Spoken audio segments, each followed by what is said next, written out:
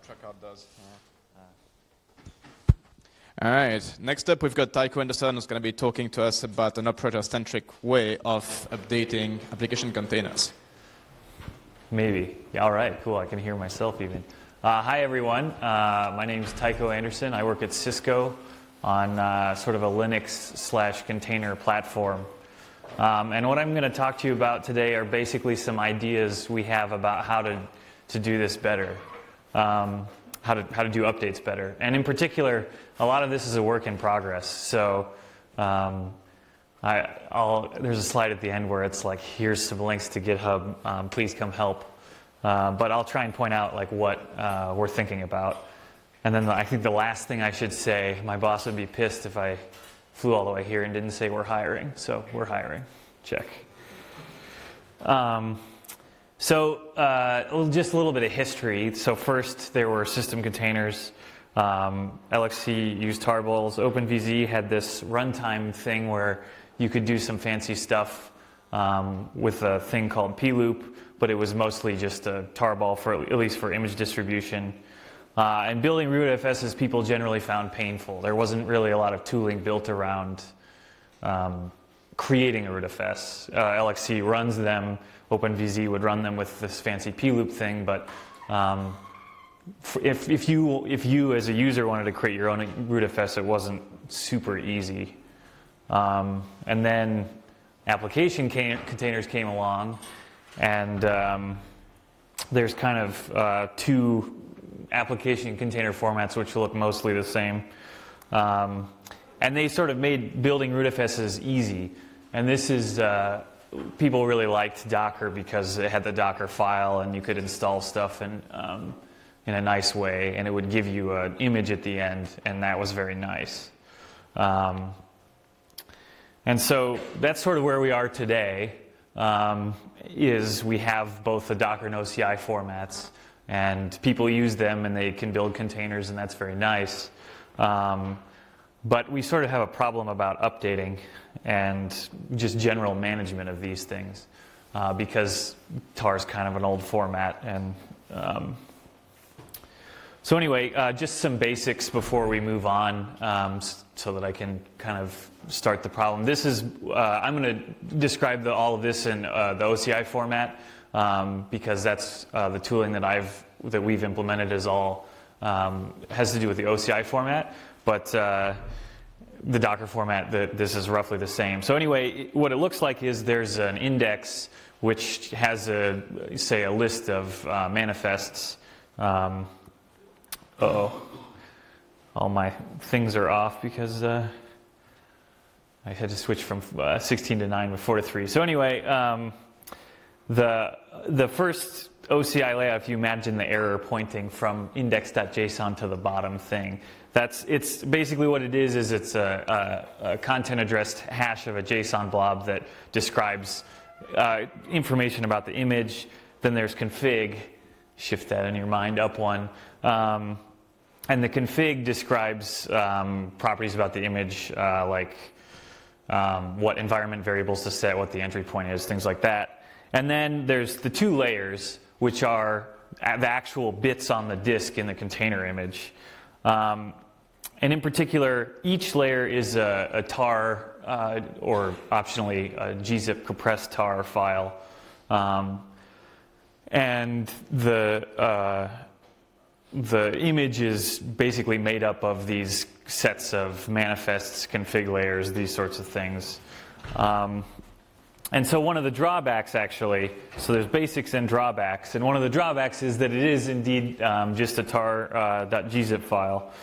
And one of the reasons is there's no deduplication. So the way these things are typically constructed, you build one layer at the bottom, and then you make some changes in the next layer. And for example, if you make a 1 byte change in a 1 gigabyte file, OCI or the tooling says, oh, this is different. I'll recompress this whole 1 gigabyte file. So for that 1 byte change, you basically end up with 2 gigabytes of data, where you really only need 1. So there's no deduplication like this at all of files, or even similar bits across different files. The whiteouts are kind of painful, so tar doesn't really have any concept of lower layers. So what happens is the OCI standard invents this thing that's called .wh.foo.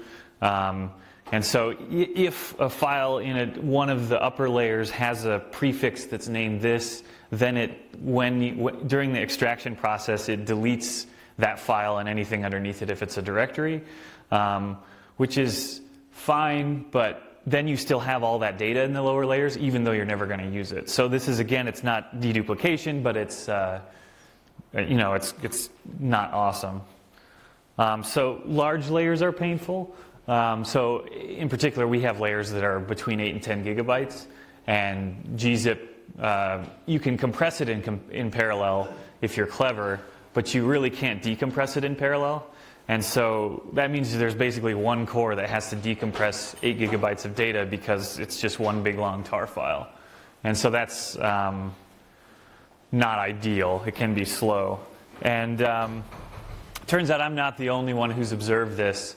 And this is like a gigantic blog post that goes into lots of details about what else is wrong. These are sort of major drawbacks from my perspective, but there are others. And there's also a lot of history about how tar evolved to be the way it is, if you're interested in that sort of thing, like a lot of Unix spelunking and whatnot. So let's take a step back and think about what would actually be useful. So in particular, at Cisco, we're interested in image provenance. So basically, when the build system builds an image, it should sign that image. And then from then on, we can take the signature and validate it. And we can figure out, okay, this is really the image that the build server built. It's okay to run. Nothing bad has happened. We also want auditability. So basically, we want some way to say, the thing that's running on, like if we have a running machine with a bunch of containers deployed, we want to be able to ask that machine, are you running what was signed at build time? And there's a number of ways to implement that. I'll talk about it in a little bit. And the last thing is, or not the last thing, but one other thing is updatability. So, and this is sort of the work in progress part. We would like to be able to swap out some dependencies without actually having to go back to the developer and say, hey, can you rebuild us a new container because we need a new version because there's this CVE and libSSL or whatever. So we'd like to be able to swap out SSL, but still maintaining all of this other stuff. And then there's the last one is sort of use less space. So all the problems I was just talking about deduplication and all this stuff. If we have an image, we shouldn't be shipping around these bits in production that nobody's ever going to use. Yeah. So if we look at image provenance, basically you can, because of this clever thing, you only have to sign the index.json. You don't have to sign anything else. And the reason for that is all these layers and everything else is content addressed. So if the index.json has a SHA-256 hash of the content, if somebody changes a bit, all you have to do is go verify that the hash matches the file name. And if it doesn't, then things are bad and you can throw an error or whatever. So image provenance isn't really that hard. And sort of the image format design supports this very nicely. And for auditability, you'd sort of like to be able to do the same thing because the image format could lend itself to this, except that you have to extract all these tar files. And so as soon as you write that onto a file system, you can't put the genie back in the bottle. And so what that means is there's no way to go from a file system that you've extracted back into the tar format so that you can check all of this stuff to make sure that the signature is valid. And even if you could, you would still have to keep another copy of the tar file around just to make sure that everything was there. So that's not awesome. So there is a way actually to do this that's supported in Linux in the kernel today, which is a feature called IMA or IMA, depending on who you ask. And it stands for Integrity Management Architecture. But what it really means is you can put a hash or a signature in the extended attribute of a file. And then at runtime, the kernel will look for this special extended attribute. and hash the whole file during the open call so that you can be sure that when the kernel hands you back a valid file descriptor that the hash is matched and none of the data has been tampered with. And that's very nice because tar supports extended attributes. So we could actually shoehorn use of IMA into the OCI image format without a lot of changes, and it would sort of just work as long as you distribute a policy, and there's a few other things, but for the most part you can put the metadata in the existing format. So yeah, the checksums are stored on yes. So the question is why don't we just do this, because that seems easy. The first reason is because then you have to use it, and if you've ever dealt with this before, it's sort of painful. So the policy language is a little bit funky. They use a lot of very specific terminology that really is only specific to them. So the way they talk about key rings and all this sorts of thing is kind of different than the way everyone else in the whole world understands it. Also, it's really not necessary. So if we just sign that manifest, if we had a better design, we only need one signature. We already have the information we need. So we could do this for free. And given that the tar file isn't really ideal for this sort of thing anyway, if we're going to throw that away, maybe we can be more clever and get this for free. So we could use SquashFS instead of a tar file for this, and that sort of gets us most of the way there. So what is SquashFS? It's a mountable read-only file system, and in particular, if you read the kernel documentation, it says SquashFS is intended for general read-only file system use, for archival use, in particular in cases where a tar gzip file may be used. Okay, sounds good. Kernel developers wrote that. They're smart people.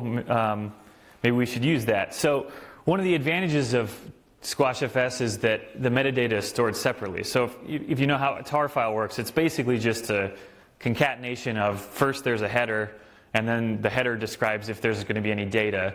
There's the data, and then there's another header, and then there's more data. And so if you want to open the last file in a tar archive, you'd have to seek all the way through the whole thing. And then you'd figure out, okay, this is the file I want, and then you open it. And then if the next file that somebody tries to open is the second to last file, then you have to seek all the way again to the second to last file. You can imagine building some index, but these guys already did it. The metadata is stored separately with pointers into the various points where the file data is actually stored. So it's seekable. And the last thing is they support parallel compression. So this problem I described earlier about because it's one big thing, you have to decompress it all on one core. You don't have to do that with SquashFS. So what would this actually look like? So basically we just use a SquashFS file system instead of the tar blobs. And so then we can mount each layer as a SquashFS thing just directly out of the image. And then we can map the whole thing with an overlay FS. And thus we only have one copy of the data. It's seekable, it's fast. We can do the signature verification because the blobs aren't being extracted. They're put onto some file system or really mutated in any way. They're just mounted straight out of the image, and everyone's happy. Except there's some issues. One issue with overlay is that the way that you pass directories, the way that you describe, put the layers in this order, is with mount options. And mount options are currently limited to 4096 characters or one page. So I guess on ARM, probably this isn't a problem, but if you're on x86, this is a problem. And roughly what that means is you get about 55 layers. So if your container has more than 55 layers, this strategy won't work for you.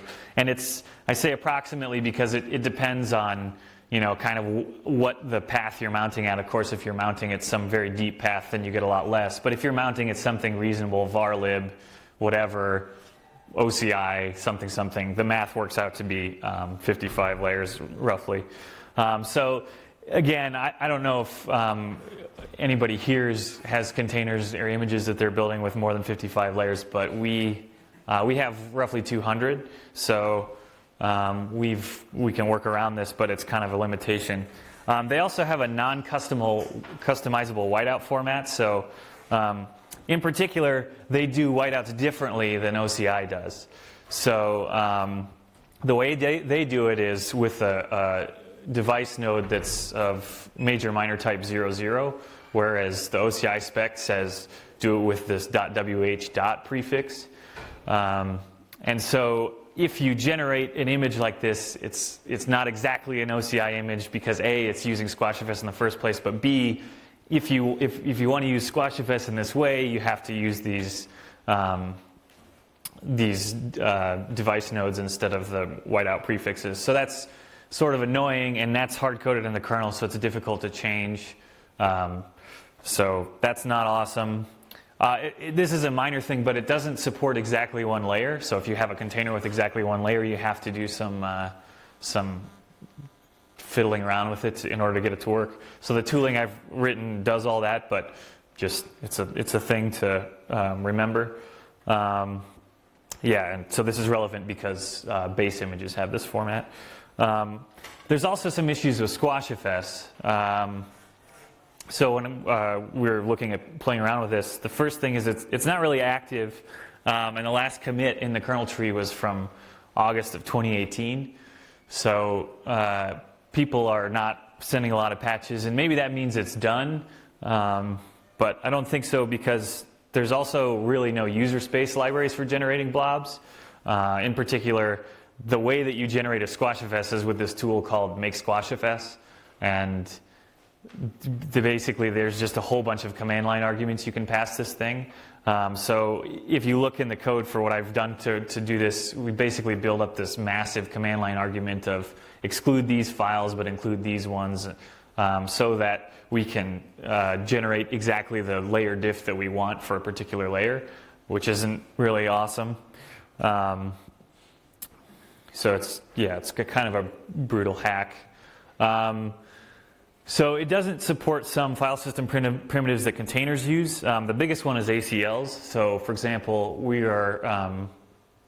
sometimes we use CentOS, and CentOS uses ACLs in various places so a classic example is ping.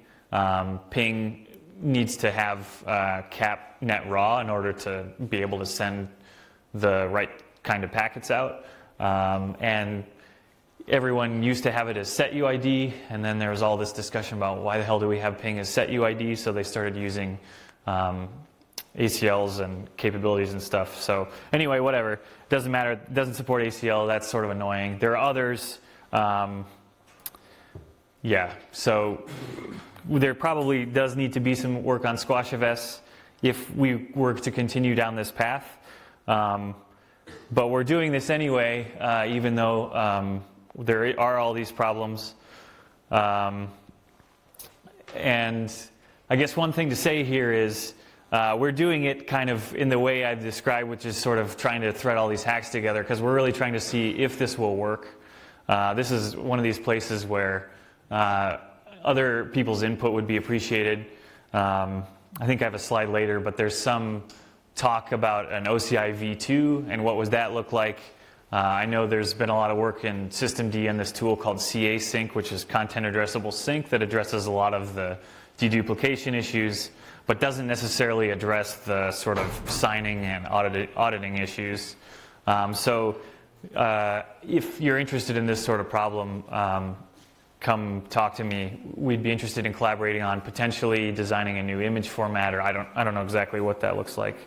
But anyway, this is all size and sort of in the weeds. But one of the things that we're really interested in is updating containers, and sort of the original pitch of this talk is operator-centric way to update containers. So what does that look like? If you think of sort of the ways to implement containers as a spectrum, or implement I guess like code management as a spectrum. On one end of the spectrum, there's Docker or OCI images, which are bit for bit exactly what the developer built. You get exactly those same bits. So in particular, you get the same version of SSL, you get the same version of Python, you get the same version of Java, you get the same version of all the dependencies in the whole world that the developer used. So you know exactly that that's going to run.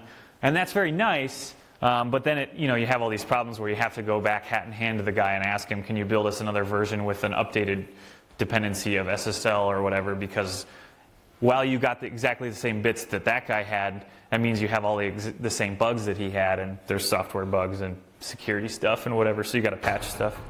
And at the other end, there's traditional application packaging. So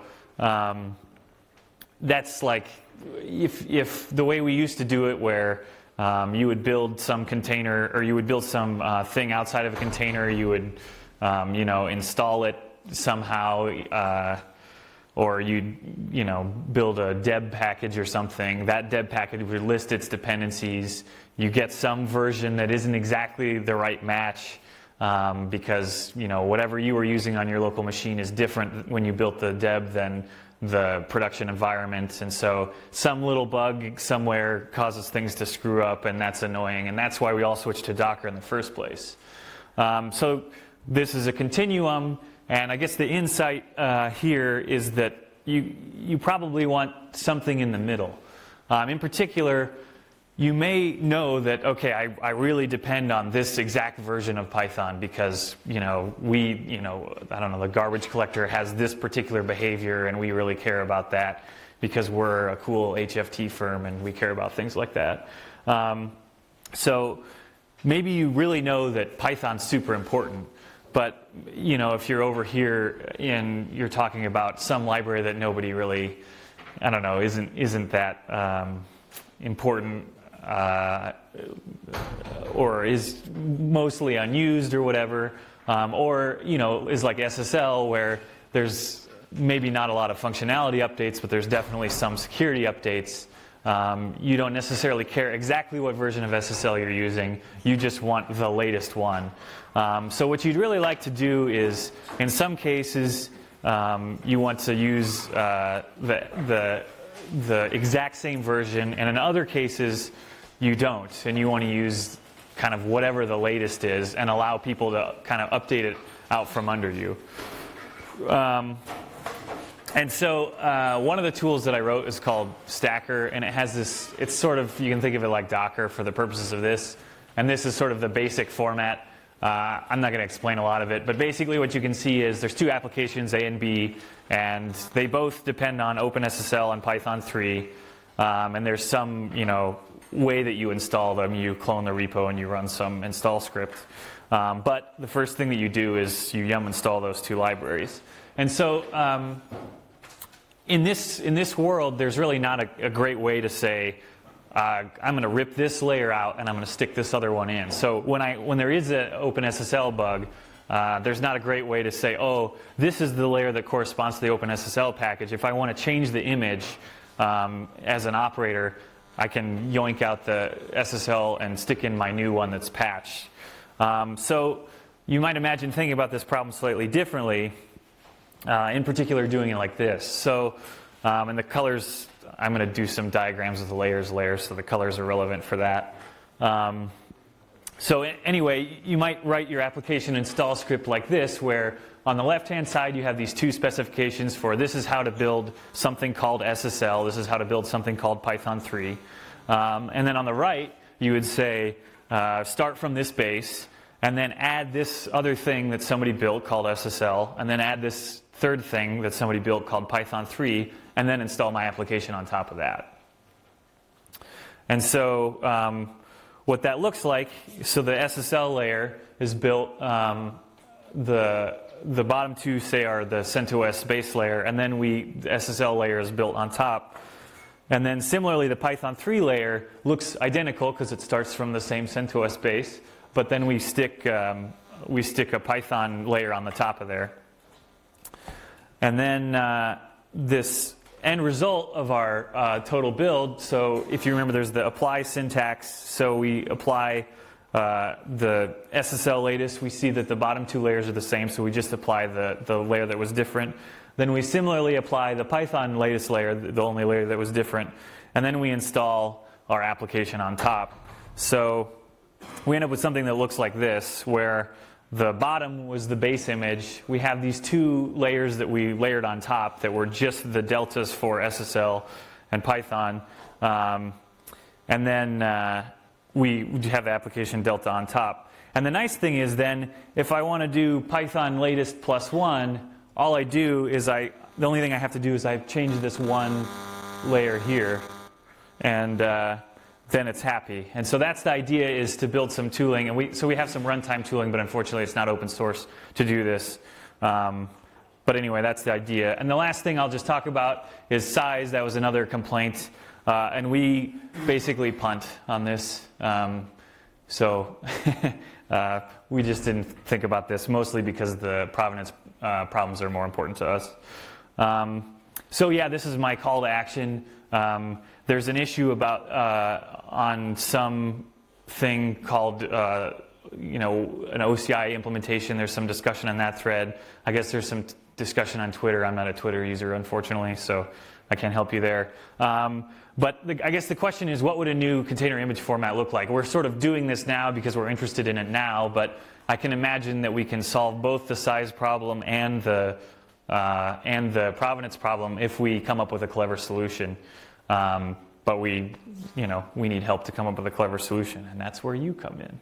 So thank you. If there's questions, I think I have like 3 minutes or something.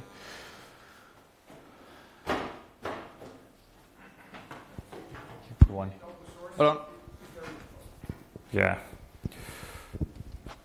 You did not open source this? What is the reason? We have open sourced the tools for building it here. So there's two. The stacker is the tool to build images with this special apply syntax that I described, and then AtomFS is the file system to mount the OCI images as SquashFS. So that's part of the runtime, but we have a bunch of code that actually is built on top of this even, that also is not open source right now.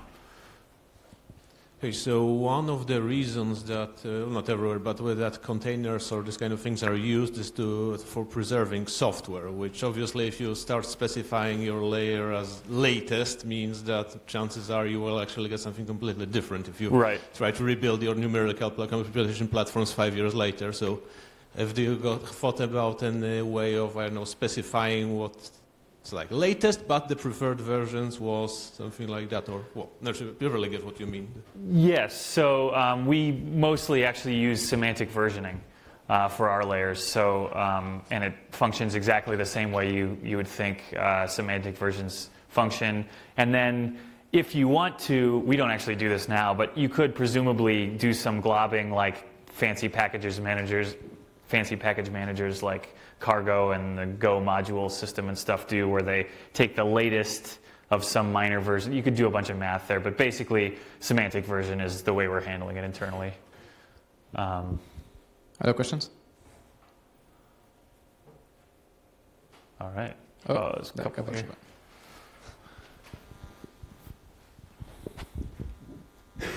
Thank you. I have a question.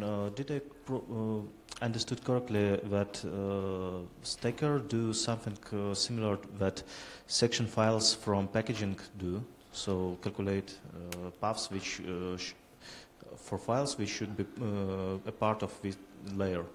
It's possible. I don't actually know what section files do. So just list the files or directories. Yeah. I mean, exactly. So it's this idea of basically computing a binary diff over the layers. Yeah. There's, I think, one more maybe. Yeah, there was one more. Yeah. Is it possible to use SquashFS inside user namespaces? I don't think so. I don't think it has FS user and S. You can use Squash Fuse, but you need to use Fuse. Yeah, so you can do it through Squash Fuse, but not SquashFS proper. Yeah, that's what we do in Ubuntu and other distros. We run snaps now that are all SquashFS based, and we use Squash Fuse. That works pretty well. Yeah, and like I say, SquashFS isn't really the greatest format, except for it's one that works for this use case right now, today, and we don't have to spend a lot of time inventing a new format. But if we're going to do all this other stuff, you know, implementing ideas from C async or whatever, potentially when we do that format, we could do something better, and also maybe make it safe for user namespaces. But yeah, come help. Thank you. Thanks.